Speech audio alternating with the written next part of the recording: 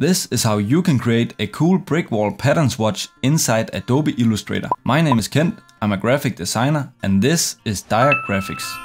So here we are in Illustrator, and the first thing I want to do is draw a rectangle.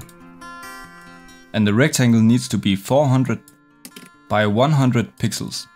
And make sure this link is off so you can adjust the proportions separately. Now give this brick a color and disable the stroke.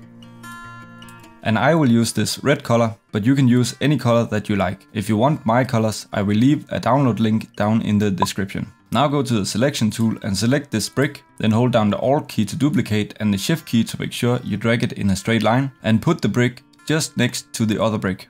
Then go to the X value and type in plus 30 pixels. Then select both bricks and do the same thing for these. And once again go to the X value and type in plus 30 pixels. So now we have one row of bricks.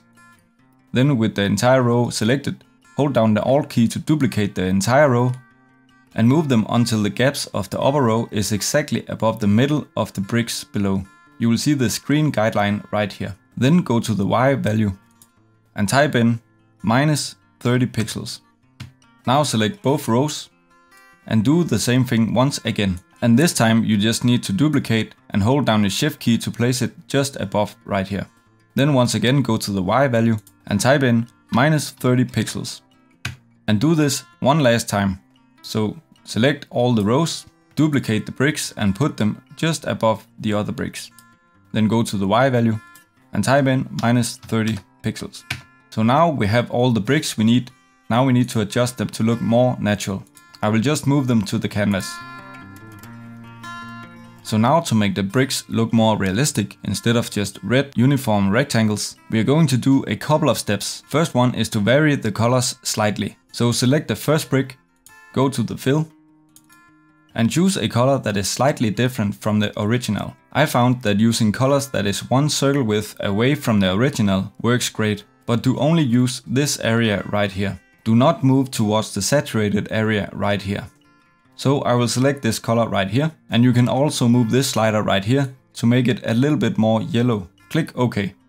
Now go to the next brick, go to the fill, and just before I choose this color, so now I will go the other way and use this color. And for this color I will not make it more yellow, so just click OK. And for the third brick I will use another color. So simply just keep doing this until you have a lot of variations. I will fast forward right now.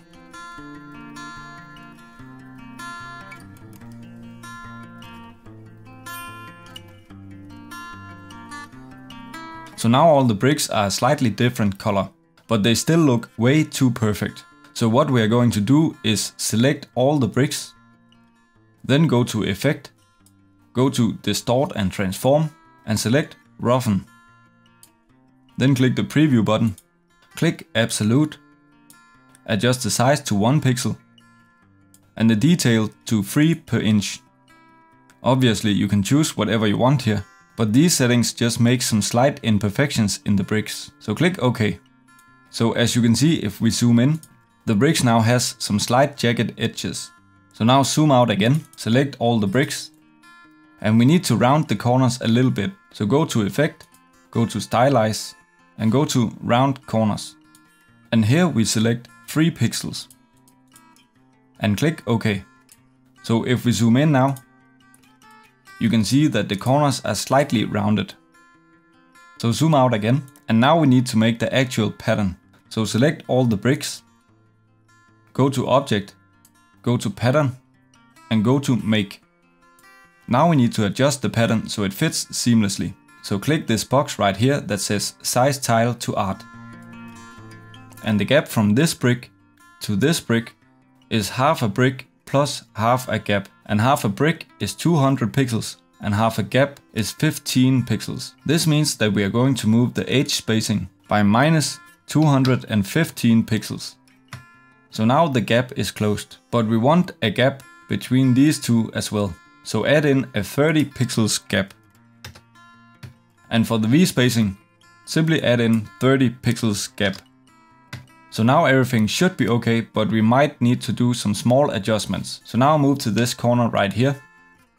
And as you might be able to see, these gaps that we adjusted ourselves are ever so slightly bigger than the original gaps. So simply just subtract a couple of pixels until you think it looks good. I think it looks good right here. When you're done, click OK. So now we can zoom out and either move or delete these bricks. Then simply create a shape that you want to apply your pattern on and select the pattern you just made. And if you want the gaps to be gray instead of white while having the shape selected, go to Edit, then go to Copy, then go to Edit again and paste in back. Then simply select the gray color for the background. If you want to watch more videos on how to make patterns, you can check out one of my videos on the end card right now. Thank you for watching and see you in the next video.